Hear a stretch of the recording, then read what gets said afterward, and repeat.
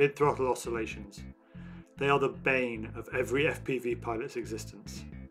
Fresh props, new motors, it doesn't matter. Some quads always have mid-throttle oscillations. So why is this, and what can we do about it? This is the result of a resonance simulation of the TBS Source 1 frame.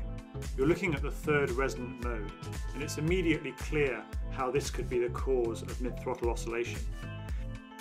As the motors move on the arms, the flight controller is pitching back and forward, and this frequency at 141 Hz is going to be excited just as you start to raise the throttle. So if you think you might be experiencing this, how can you check?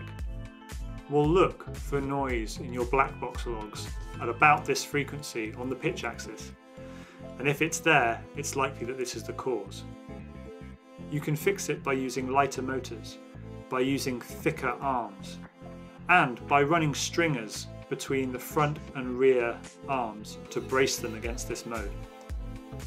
This is the fourth mode of the frame, and you can see this is characterized by oscillation in the roll axis. You can see the flight controller rolling to the left and then back to the right. Again, you can check this by looking at black box logs. Do you see noise on the roll axis at around this frequency? If you do, then you can fix it by using lighter motors, thicker arms, and again by running a stringer between the front and rear arms to brace them against this mode.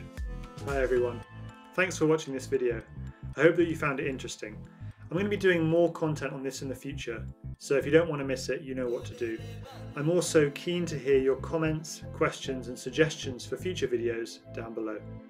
Happy flying!